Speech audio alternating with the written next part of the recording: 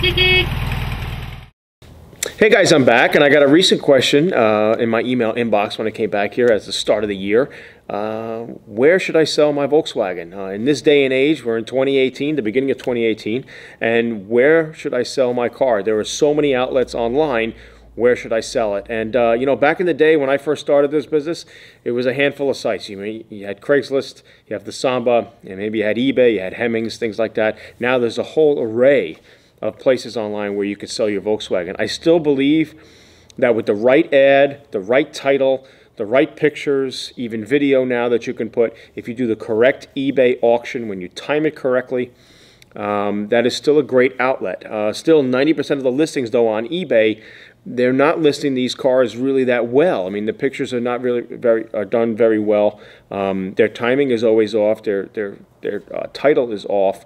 And there's not much success. And I still believe if you have a car that you believe is well worth the dollar, I don't believe in the reserve on eBay. I know that sounds scary to some people, but if you market it right and do enough pictures and video and are very descriptive in your ad, you'll have success on eBay still. But you still have Craigslist, which is you know, a site. I don't know if you would really put a high-end looking car or a fully restored car on Craigslist. I think people who mostly browse Craigslist are looking for a project.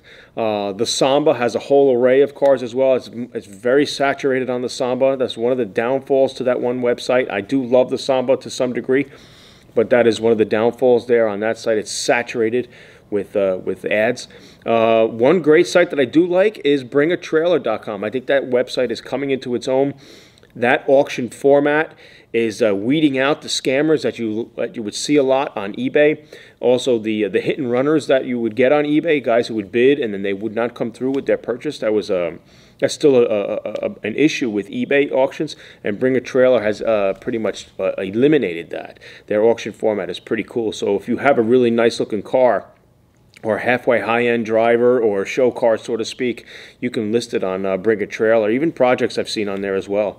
But that's a great outlet as well. The other sites, you know, like Hemmings, you know, that's still a great spot. I do feel that Hemmings, I see a lot of cars sitting there that just don't seem to be moving. I don't know if they update their site as frequently to remove some of the cars that have sold.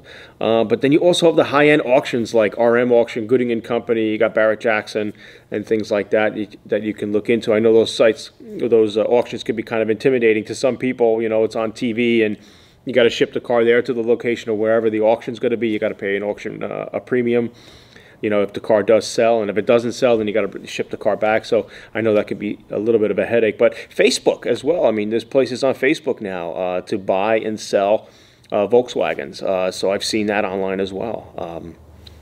It's expanding. You have many more resources at your fingertips to sell. But you just do want to pick some of the top sites. I still think eBay, if you do it right, just watch your back a little bit there. You know, you want to monitor who's bidding and whatnot.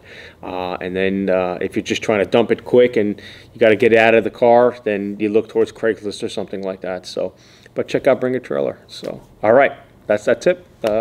Email me or visit my website. All right, take care.